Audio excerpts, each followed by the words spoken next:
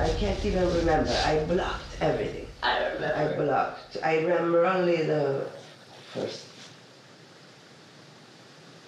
The second time, because there was a second time. I don't even remember. I remember arriving and leaving. I remember the room. You blacked out? Nothing. Yes, I blacked out. I remember running, and outside there was one of the women, his assistants, who now is speaking, who saw me cleaning like this. This I remember, and I was banging on the elevator, and she looked at me, and I was like I was caught, like that after. Yeah, like an animal. And she looked at me, and I know it was. She saw me.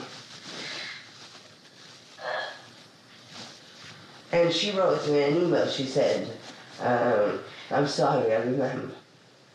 And I never replied. I wish I was softer. It made me hard. It made me... It made you hard? Toward the world. It didn't soften me. It made me worse as a person.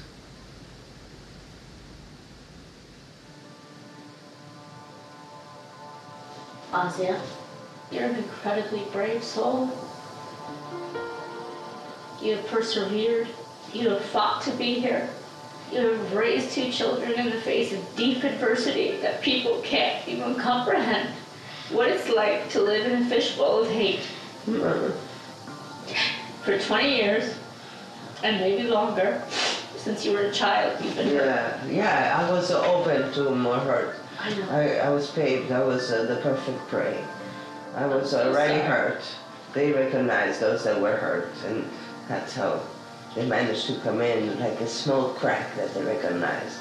Very good. All of us, we had something, a wound that they could recognize and just get it, like evil spirits.